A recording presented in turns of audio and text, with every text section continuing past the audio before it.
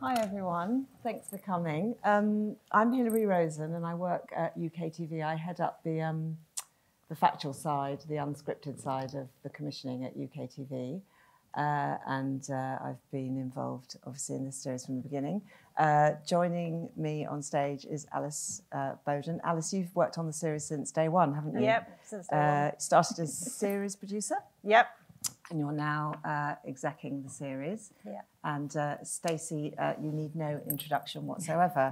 I've seen that film many, many times. I commissioned it. We talked about it a lot, and it's a very powerful watch. I haven't watched it for a little while, no. So I don't think you have either. No, so. We watched it prior to doing the VO, didn't we? And yeah. then watched it whilst doing the VO. But she's just such a sweetheart, isn't she? Totally, totally. Actually, before we do anything, just to say, I know some of you have submitted some questions. If any of you have got any questions, please do submit them through the magic of the email address, I think it is.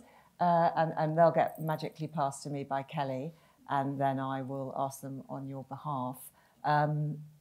Kelly, can you remind me how long we're going to chat for? 40 minutes, is it? 30 minutes, perfect. Okay, so get them in soon. Before we start talking about the film, and I know there are lots of RTS practitioners here, we'll talk about the making of the film and some of the production stuff and producing and presenting, etc., etc.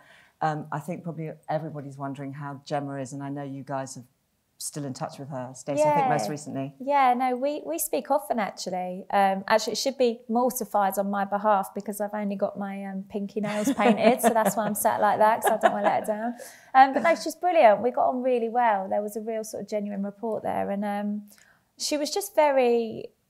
she felt very familiar, like I go about with girls like Gemma. But I think she's doing okay. I think she was a bit poorly a couple of weeks ago, wasn't she? I think it's very sort of fluid. You know, she has good days, bad days. But the kids are well, Clive's on top form. Good, good. Well, that's obviously very good to hear.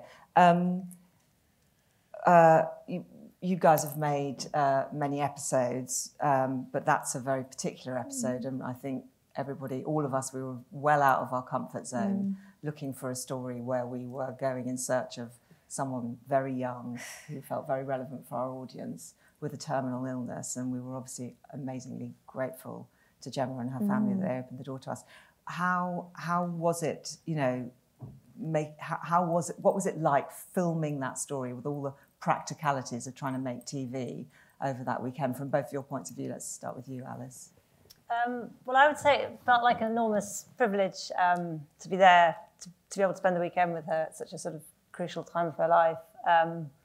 But also it's a sort of compelling story because dying and sort of death, I suppose, is quite a taboo subject, but also could be quite a lonely experience. And what we found was the kind of opposite. It was a very warm, energetic, lively household, and she had a huge amount of support from both the family and the community and all her friends and all of Ireland, really. We all found that quite touching, didn't we? Yeah, do you know what I'm really proud of? I love that we didn't, because the temptation is maybe a lazy approach would be to, you know, spend the entire time in a very sort of earnest manner and talking about death and, you know, God, this is so awful, this feels so unfair. And whilst those conversations are necessary, actually, she is, you know, a girl in her 20s. She's got lots to say. And I think instinctively, I think her sort of natural default is she's an optimist. So I think I'm delighted that we showed that and her on the tables and, you know, dancing with her man. And I think we all just felt so lucky. And when we were talking, and actually, you know, from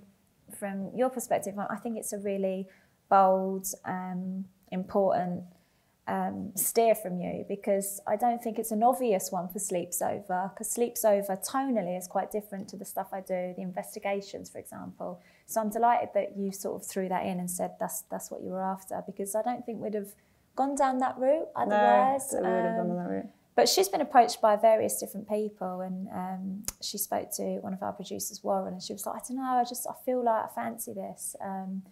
So we were just made up that she opened the door and let us in, yeah. And she was so accommodating. And all our gang and our family, everyone was, you know, lovely to have you. Thank you for coming.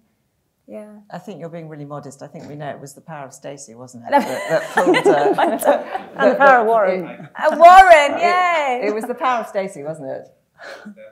I don't think there's many people she would have allowed to. It's such an intimate thing. But from a sort of very practical producing point of view, Alice, did you have to moderate any of the way that you normally shoot the shows for this story?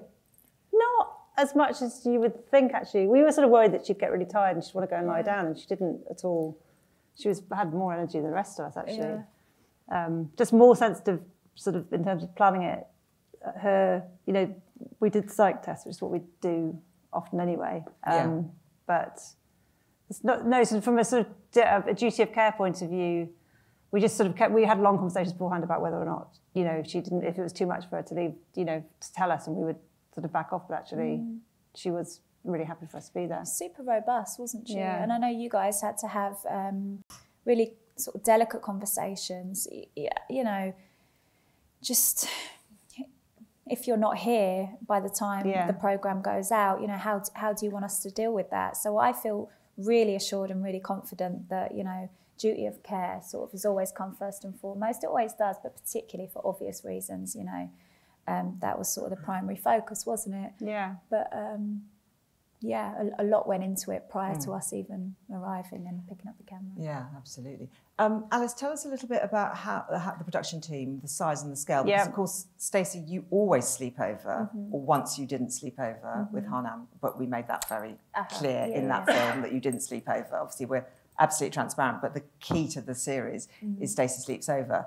But you guys don't necessarily sleep over. And how many of you are there, and how does it work from a production team point of view? Yeah, there's normally 5 of us. Somebody always stays with Stacey, and they not get in my bed, but with her downstairs Don't in a flat mattress. And that person gets a slightly unusual place to sleep. In this house, they stayed in the healing house. Oh, okay. But there's been a range of interesting scenarios. What's been the most novel place? I think the most interesting was one of them was the producer-director sleeping next to you on an airbed with a giant pig next to her. That was the highlight, I think. I remember what. My goodness. So there's a producer-director. I'm always there, sort of overseeing the editorial. There's a producer who's the kind of main liaison with the family, and then there's Stacey. So there's normally about 5 of us. And how many cameras? We shoot 2 cameras. 2 cameras. Yeah. Just because we're there for such a short amount of time, and it's just to sort of get everything in the short amount of time we're there, we get sort of 72 hours to make it. Stacey doesn't really get many breaks. No, but none of us do. But it's pretty good about. It's such a joy, though. It's such a joy to make. You get there on the Friday, and it is super immersive. And when I'm in the back of a cab or whatever, that's the first thing they'll say. Do you really stay there? And I'm like, I promise you, it's legit. Like, we 100% stay there. But it kind of reminds you as filmmakers as well, sometimes we can be a bit sort of, we're sort of tortured artists, we need weeks and weeks and weeks. Actually, we get there on the Friday, we leave on the Monday, and we've never made a dud film yet, so. No, it's a good discipline in terms of, I've got very used to sort of creating the storyline in my head as you're going along, what you've got, my notebook, and it's a good discipline for actually making a film in 72 hours. It's definitely, yeah.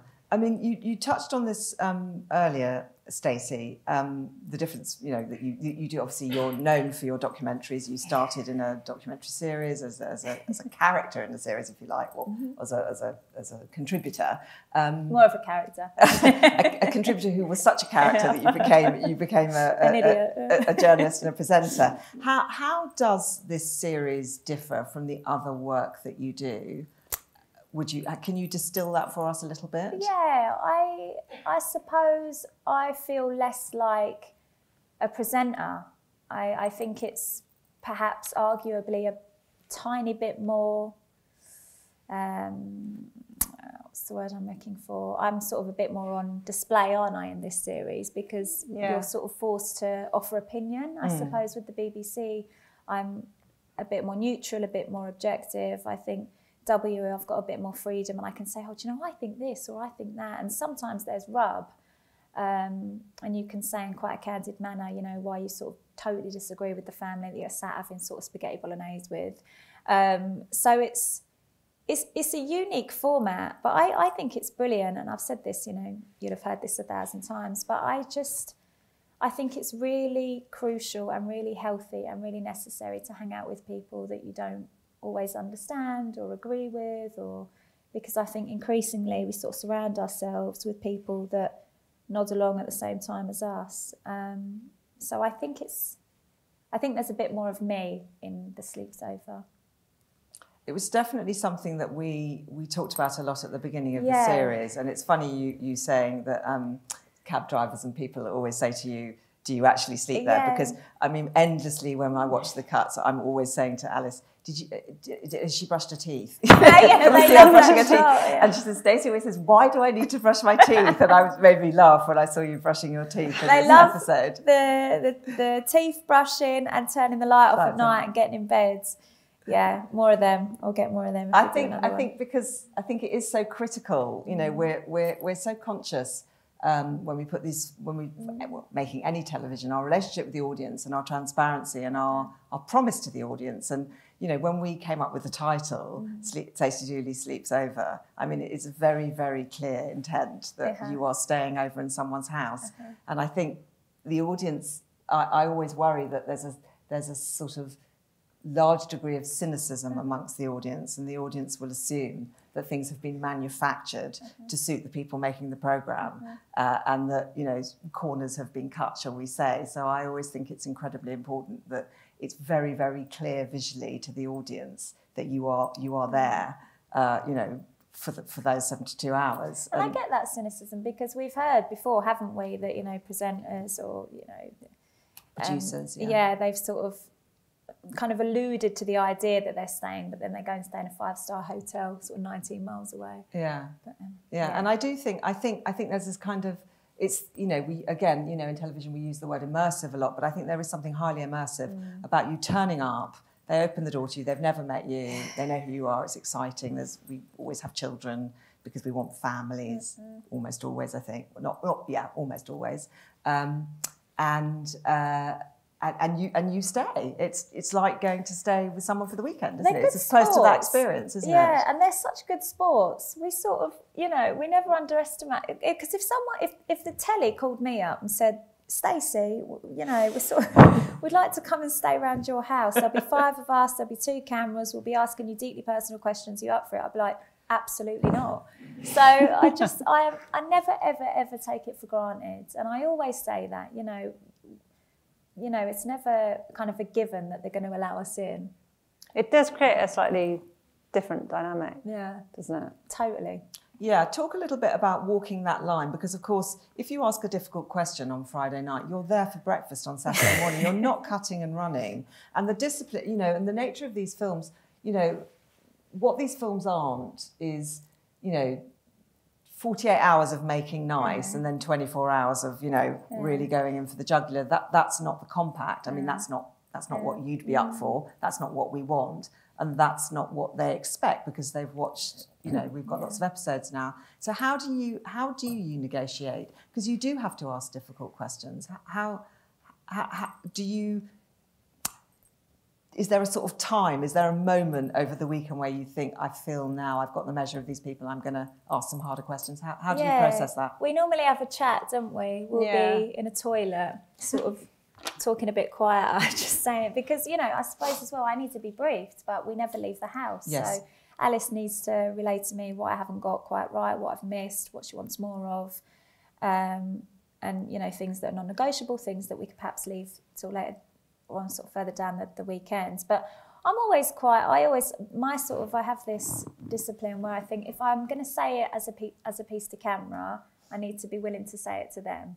And I think as long as you're not sort of unnecessarily confrontational for the sake of it, or bombastic, or I think as long as you calmly say in a rational way, can you explain a bit more about this? Or lots of people will totally not get why you're on that page.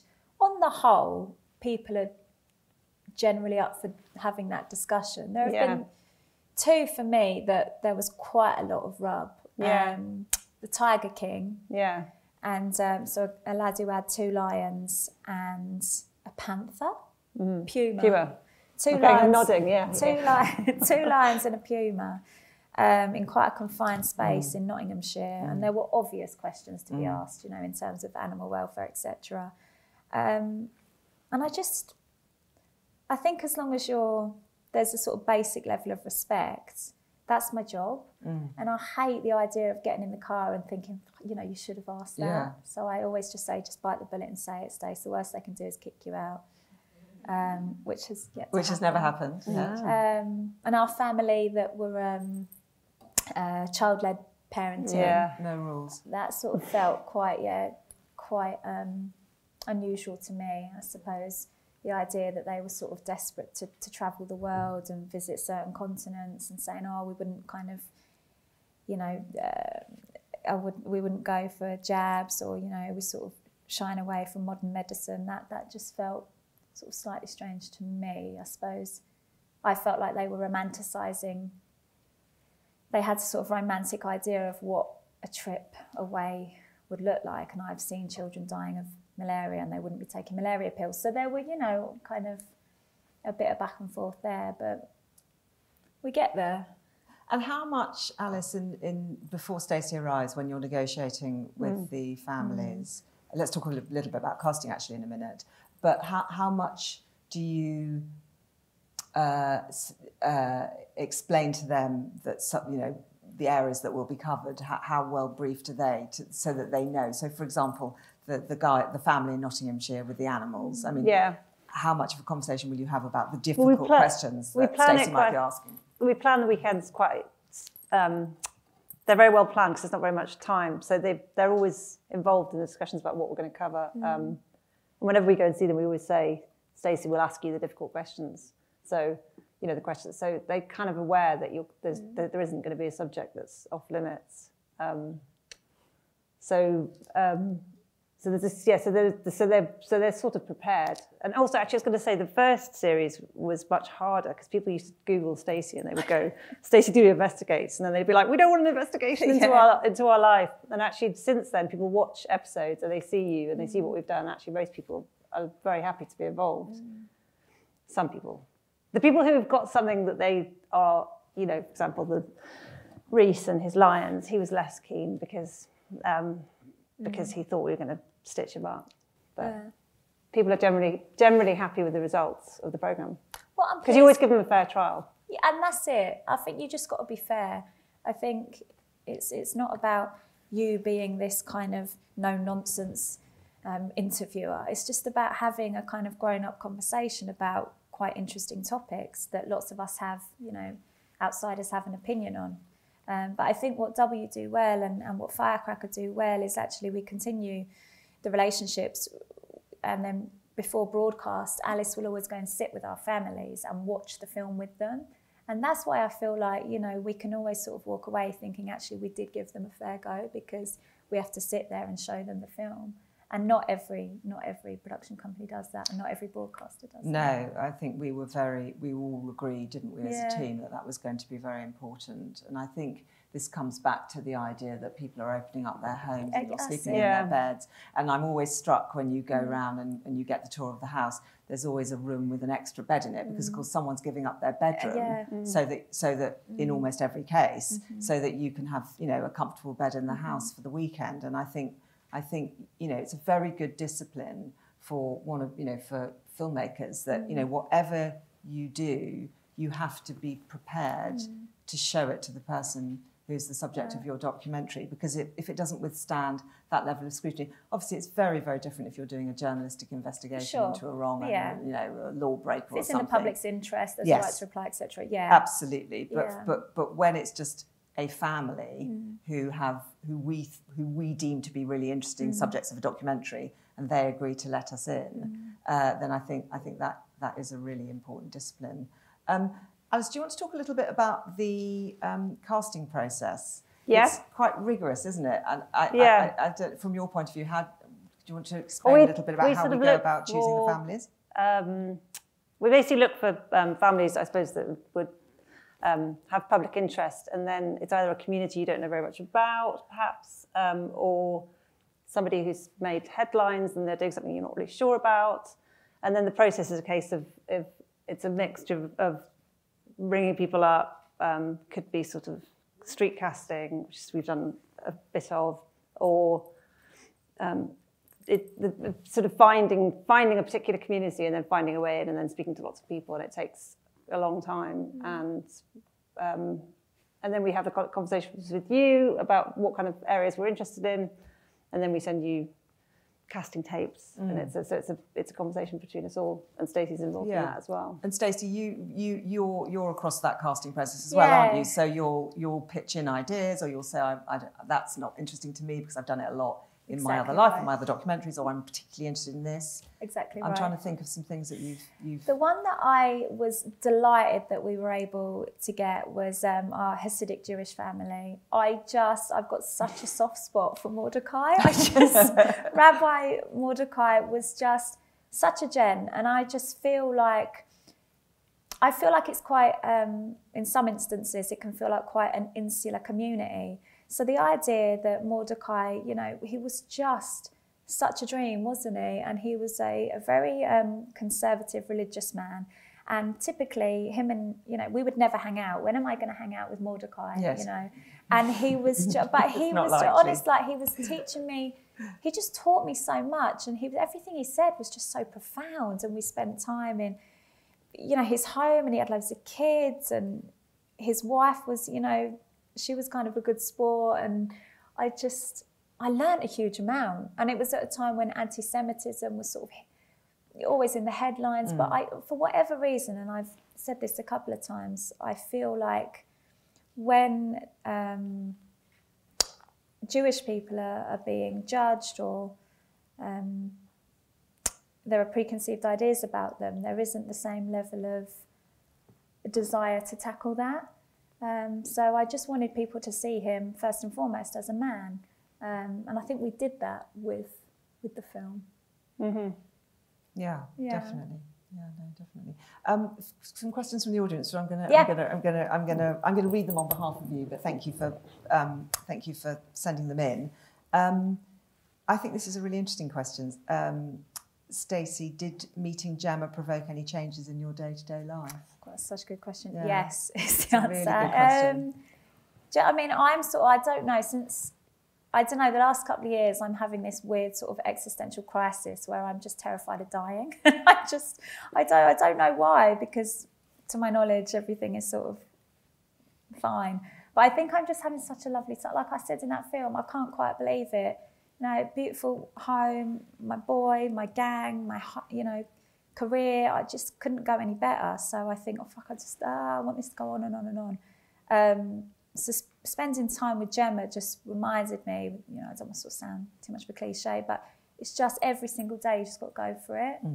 And actually I came home and I was due a smear test, and made sure I had my fucking smear test, and then asked them to check, everything else while I was there. A bit of a predictable answer, but that's what she will do for lots of people. Yeah. I think that's one of the very strong things about the legacy of the film. Yeah, will be that. and she worked, she's touched so many people. Like, we met people at that do, and they were just so sort of starry-eyed because, for whatever reason, she just really resonated. They just really took to her, and she gives them so much. Lots of women who were very lonely or very poorly themselves, or various different reasons, but she was, Alice, a question for you from the audience. You must have so much content to work through after a whole weekend of filming and 2 cameras, obviously. How long does the editing process take, and how do you decide what makes the final cut?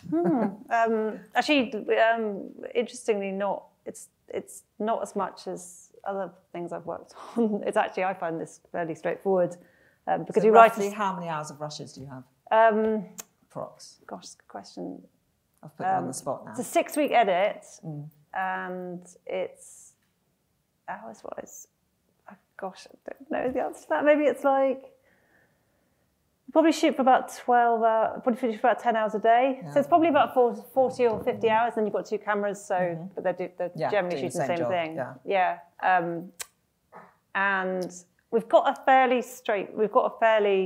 clear idea of what we think. Usually, we have a fairly clear idea of how we think the film's going to be before we go in, to a certain degree, because of the very nature of you arrive, and then there's normally a plan of what we're going to film, and then obviously whatever happens takes over. But I find them, in terms of other things I've done, I've worked on lots of rig shows where you have endless amounts of footage that sort of, you just have to kind of, I find, and you're there narrating it as well, so it's actually straightforward, I find. Not completely straightforward, but Yeah. Quite a bit more self-contained. Yeah, it's quite self-contained. And have you found that working through now 3 series, you've got a much clearer idea of how the edits should go and the pacing of the stories, not just in what you're shooting, but how you're cutting it? Yeah, absolutely. Definitely. And you can, so when you're on the shoots, you're sort of aware of that as well. And then you often know that you've shot a scene that's going to be, you know, like in this, we had 2 scenes that were sort of doing the same thing. And you're kind of even aware of that when you're planning it. So you're trying to give every scene a different purpose. So yeah, it's become that can sometimes be tricky, isn't it? Because I think naturally, you know, you're spending 12, 15 hours with these people. So the conversation just flows, and then they say something really compelling, and you're like, shit, we sort of don't want to have this conversation here. We thought we were going to have it there. Yeah.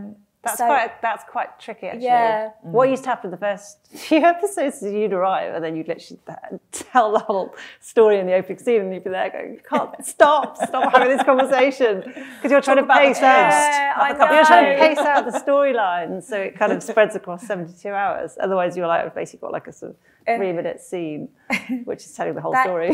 That is hard. And so this pacing is sometimes quite tricky. Sometimes you have to go, can you not have this conversation here and have it later? And will you do that? Would you step in? Yeah, we do that. Yeah. But then that's kind of annoying as well sometimes. It's not, but it's hard, isn't it? Because we need things, we need to produce things because we're so short on time. But naturally, you sort of want to follow the actuality. So it's a different way of working in that regard. Yeah. We've probably got time. Yeah, we've got time for 1 or 2 more questions. This question, which you'll both answer in different ways. Maybe we'll start with Alice. What's your advice for young people interested in producing this kind of material? So from a producer's point of view, and then take that one first, and then you can talk about presenting. Getting into TV.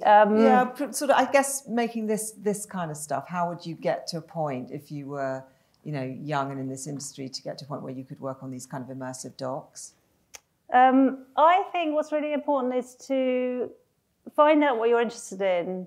I mean, look at the companies that make the kind of stuff you're interested in, write to them, write a compelling letter about what's your USP and why you're interested, and just keep persisting and be sort of tenacious and diligent about, and be, if you've got a clear idea, because I think lots of people in TV don't always know what they're going to do. Yeah. And if you've got something you are interested in, just keep going at it. And I think, from my point of view, is enthusiasm and sort of, you know, knowing what you want to do is often quite rare when you're starting out. What was your, I don't know if I know what your first job was. How did you start in TV? I was just a runner, and then I was just sort of really enthusiastic and did everything. On a broad range of shows? On a broad range of shows, yeah. And how quickly did you work out that you wanted to work in the sort of doc space? Quite quickly, I think. But I've done quite a lot. I've done a sort of really broad range of stuff. But now this is all I like. This is all I like doing. Lots of people say different things. Like lots of people say do only one thing, and lots of people say do. Like you've obviously done a massive range of stuff. Yeah, I'll do anything. Good to know. Literally anything. No. How remind everyone? Maybe some people. Do you know what I say on that note? That if somebody writes to me and they show massive enthusiasm like for this, that would be I would. You know, and they've watched it and they love it, and they really that is, you know, that is important, I think. Absolutely, and I think absolutely watch television. I mean, it's shocking the number of people that might come and meet you, and you say, yeah, come and have a cup of tea, and you say, what do you watch? Particularly if you work on a channel, what do you watch on our channels? And people sort of look at you in a slightly vague way. Damn it. That's no good, is it? Stacey, remind us all how you started and what your advice would be to someone who might want to follow your path. So my journey, I was a contributor when I was 20. I'm 35 now. So I've been working in telly 15 years. But yeah, it was very sort of organic. My boyfriend hates that word, but it was very organic. I was a contributor, and I suppose I sort of was... I remember the guy that gave me my first gig, actually, and he was so generous because I obviously wasn't an established journo. I was this sort of mouthy, opinionated girl from Luton Airport. But I remember him saying to me and this was such sound advice, he said, look, there'll be a temptation to sort of conform and feel like you need to sound the same as everybody else and dress the same as everybody else. He said there's thousands of journos. If that's what I wanted, I would have gone to them. I like that you're sort of inquisitive and you've got something to say. So sort of found my feet, but was much less involved. I was just a sort of presenter for a couple of weeks, and then over the years you sort of understand a bit more about how television works and get a bit more involved in pre-production, recce's. I'm not very experienced in the edit. I probably need to work on that. But yeah, I suppose I present a range of different programmes. I do the documentaries, which I suppose are my babies. That's the stuff that I feel really proud of. But I sort of lean into entertainment as well. Escapism I think is really important. And you've got your own production company. I know, it's bonkers, isn't it? I know. So I sort of learned how it all worked and the relationships with the independent production companies and the broadcasters. And then I thought, well, for years I'm working for other indies. So yeah, we've set up our own company, and I'm now talking about risk assessments and on the phone to Blackpool Council and talking about drone shots, which is really dull. But it's a good learning curve for me. Yeah. Brilliant. I think we're out of time. I think we're supposed to stop now, aren't we? Yeah, people are nodding. The final episode, this one, for the third series of Stacey Dooley Sleeps Over, airs on Monday on W at 10. So if you want to watch it, or more importantly, please tell other people to watch it if you've enjoyed it or you think there are people out there who would enjoy the series. And as importantly, all of the previous episodes are now available on UK TV Play, which is our iPlayer, if you don't know what that is. That's really great. And because W is now a free-to-air channel, everything is now available. And there are 16. Yeah. 12, a special, and 3. Yeah. Is that right? Yeah. My maths 16. right? Oh my gosh, Yeah. There's 16 episodes of Stacey Dooley. Someone's grinning. There are 16 episodes of Stacey Dooley Sleeps Over. They're all so different. The contributors are all so different, but they are all really closely stick to the format of the show. I mean, the format is the same, isn't it? Every single time. Okay, I'm going to put you on the spot really quickly before I say thank you and goodbye. What's your favourite? Yeah, Alice, what's your fave? Alice won't answer. You go first. Can't have you say first. I don't know. I actually really enjoyed this one when I was watching it again. This has got humour and emotion and great characters, good story. Shall I tell you my top 3? Yeah, top 3. Okay, top 3 is good. I hate when people get asked these questions and they don't answer. Mordecai, my one true love.